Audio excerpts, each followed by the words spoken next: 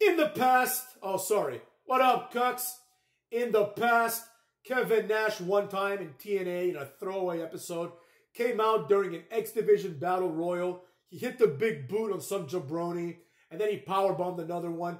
He got a chair and he sat in the... No, he didn't sit in the ring in this one. And he got the mic, right? One of the guys in the Battle Royal was called Incognito. And Kevin Nash takes the mic and he says, was this an incognito battle royal or was one of those guys called Incognito? Because I didn't recognize anyone in this battle royal, right? And Kevin Nash then proceeded to start a very entertaining storyline where he completely buries the X Division as being little man, vanilla midget jobbers. And that's what I'm here to discuss today. The concept of the vanilla midget, right? Now, a lot of people, quite frankly, don't have the intelligence of your boy, the hater, to talk about the two components of being a vanilla midget. First, we have the first element, vanilla. Then we have the second element, midget. Now, I know you're thinking, hater, we all understand that. We're not dumb. And I'm not saying you're not dumb. Obviously, the people that are attracted to the hater's channel are smarter than the average wrestling fan, but I digress. In the compound phrase vanilla midget, we also learn something from the shadow of the phrase vanilla midget. So, that would suggest two things. Number one, that a wrestler can be good if they are not vanilla, or a wrestler can be good if they are vanilla, but they are not a midget, right? You only need one of the two requirements to be a viable option. For example, Randy Orton, for the large part of his career, now he's had some good moments, right? Like the psychopath Randy Orton was really good, but Randy Orton is vanilla, right? I mean, let's be honest. Let's say it like it is. I like Randy Orton as much as the next guy because he makes up for it with his awesome moves and like the storyline and the booking that he's received. But he is pretty vanilla. Like, if you compare Randy Orton to Jeff Hardy, right?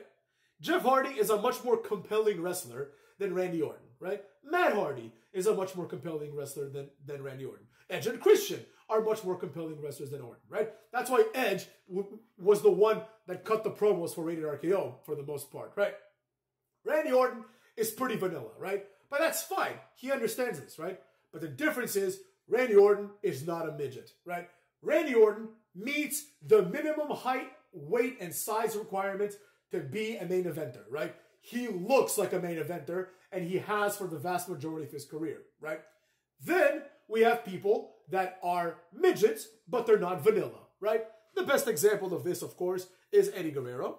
And in my opinion, Rey Mysterio, who, I know what you're thinking, Rey Mysterio doesn't cut good promos. Rey Mysterio cuts amazing promos if you adjust for the fact that he's a luchador. When was the last time a luchador fucking said anything that you remember? Exactly. You can't even think of name 5 luchador promos. I can think of the one that Kalisto bombed before he got fired, and that's about it. Rey Mysterio is pretty good at promos, and Rey Mysterio speaks English unlike 99% of the luchadors. Like, compare Rey Mysterio's presence to that of Andrade. Andrade is like this idiot, right? He wears stylish clothing and just walks around taking off his sunglasses and smiling. He doesn't know what the fuck he's smiling at. He's been in America for like 10 years. He still doesn't speak English, right? He doesn't understand. Like, people say something and he just speaks in broken English, and people are like, oh, that's weird. So he's a great example of a vanilla midget, right? Oh, hater, but Andrade's not a midget. Not anymore, maybe, but in the past, he was a vanilla midget. You put Andrade next to Scott Steiner. You put Andrade next to Scott Hall. You put him next to Kevin Nash, and he's visibly like 2 feet shorter than all of them. Like, Kevin Nash would just big boot this guy, hit the jackknife on him, and pin him with 1 foot. But anyways, I digress. The point is, you have Eddie Guerrero, you have Rey Mysterio. Midgets, but not vanilla.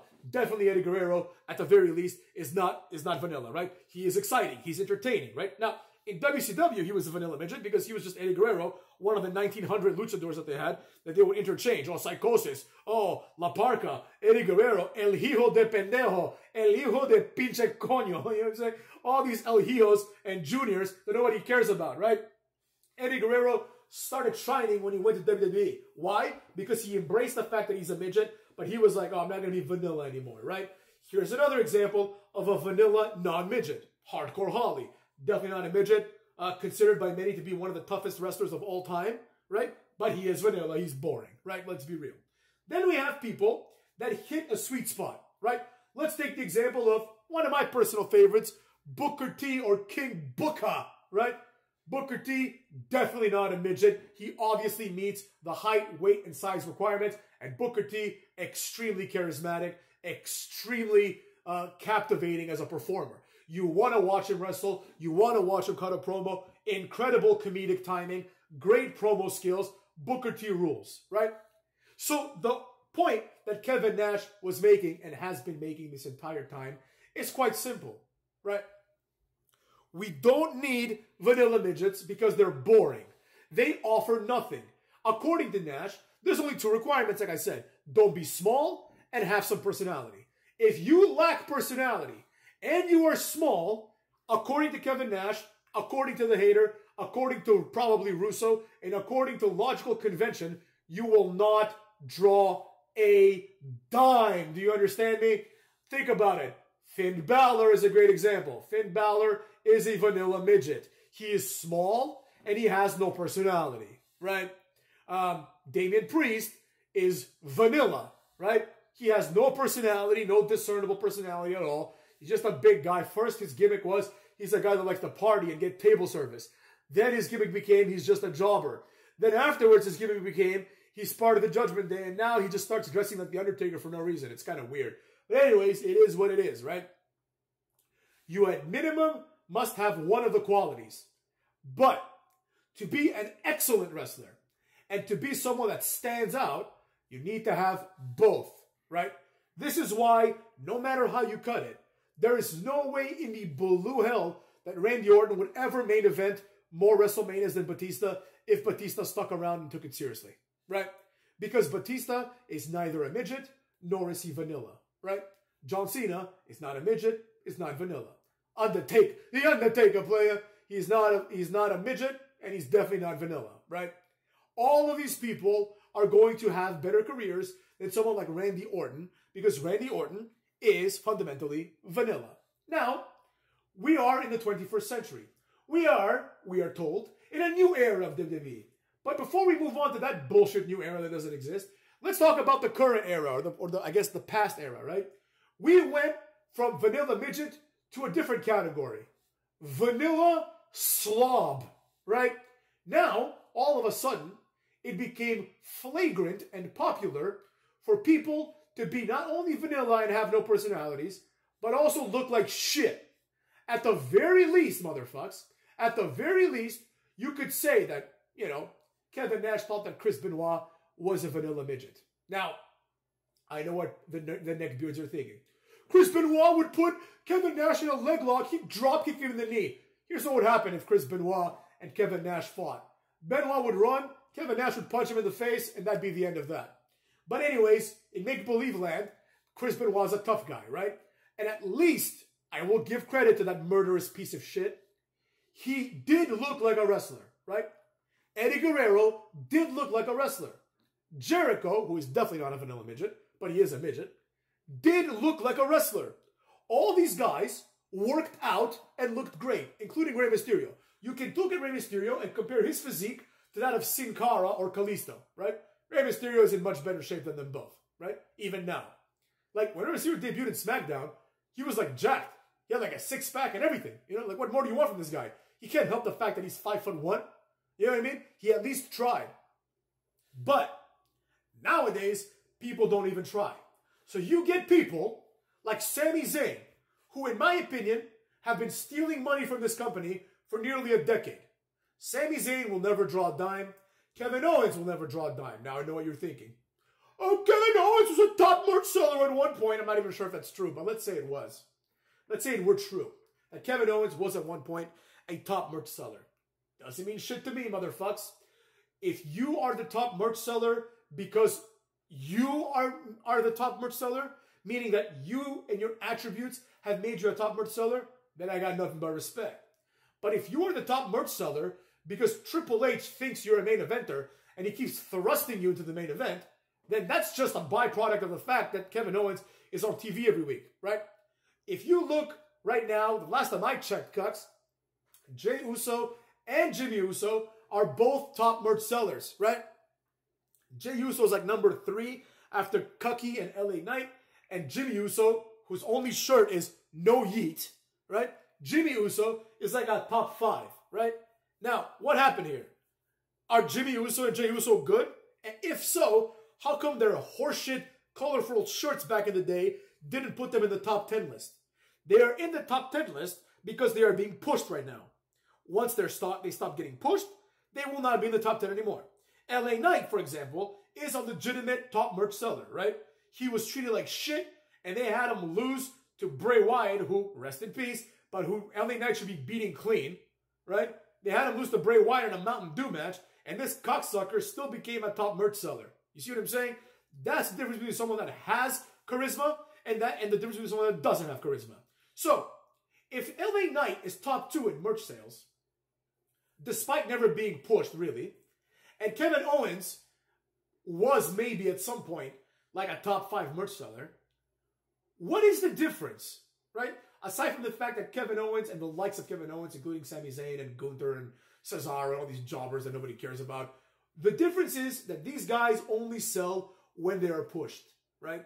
And the difference is LA Knight sells irrespective of being pushed. Even when he's being buried, he sells. But what else is an important distinction between the two? Hint. I've already mentioned in this video. While Cucky Owens is both vanilla, and he's not a midget, I mean he is, he's like 5'10", so he's a vanilla midget, right? And he's also a vanilla slob. He looks like shit, he's fat, you know what I'm saying? LA Knight is not. LA Knight is neither vanilla nor a midget. And this explains what Kevin Nash has been saying to all of you all along. That the most important qualities to have are size and personality. And nowadays, we push people like fucking MJF and Jungle Boy Jack Perry, who are small men and who, in my opinion, have no personality. Jungle Boy definitely has no personality. MJF, I know people like him because he yells at children, but he's just a Miz ripoff. And quite frankly, he doesn't have the same level of charisma as The Miz, and he never will, right? So, in summation, there are people that are legitimate legends.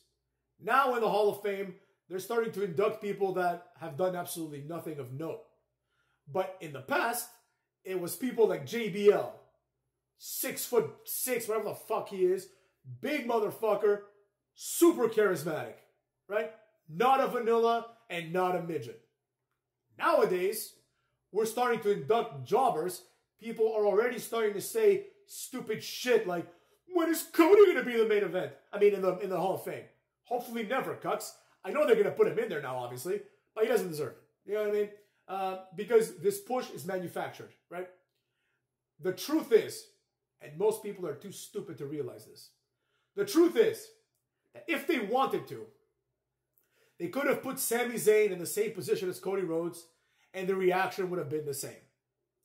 If they wanted, they could have taken Sami Zayn, and they could have had him win the Rumble last year and get screwed. Then they could have had him win the Rumble this year, and he would get over, and they could have made him the face, right? Nothing would have changed.